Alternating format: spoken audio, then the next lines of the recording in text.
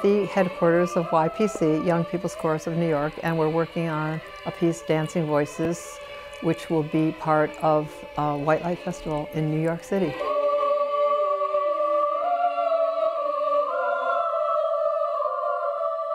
I was asked to do a concert with a group of young people in Belgium. It was a Belgian chorus.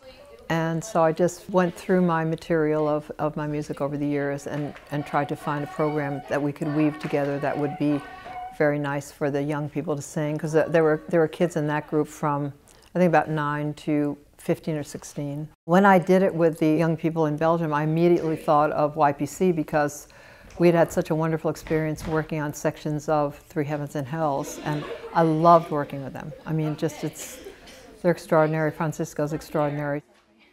I was not surprised at how good they sounded when I walked in, but I was surprised at how involved they are and how much they love this music, and they're just diving in the deep end and so receptive and so motivated.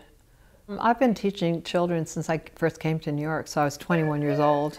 I always loved teaching children, and I always gave them permission to be themselves.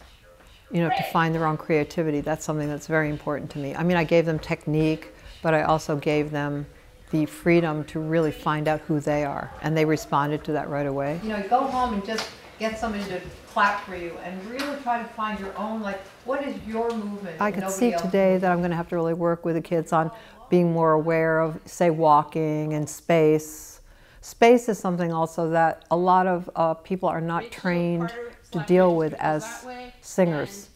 My early training was Dalcroze Eurythmics, and space is such an important part of that, and I've always taken that for granted, but I realize sometimes you actually really have to teach that to people and show them that space is such an ally. I don't really see a separation with the voice and the body. They're one process. It's the breath coming up through the body and out, and I think it's very difficult to be standing still and singing. I mean, I think that just the body also wants to dance. I think that today you noticed that I was also talking about focus. Focus. Don't look around, Isabel. Look straight out. Look straight out at me. As soon as they focused their eyes, everything changed. It was like very powerful, because that's a plague is a kind of scary section, and you want it to be that. So I don't know if you noticed, but as soon as those eyes were focused, it was twice as powerful. So I love giving them those kinds of fundamentals. That was very good. We're really getting there. Especially this group in the middle, it's like, okay. This music education that they're having, they will have that for the rest of their lives. That is what we need in a society.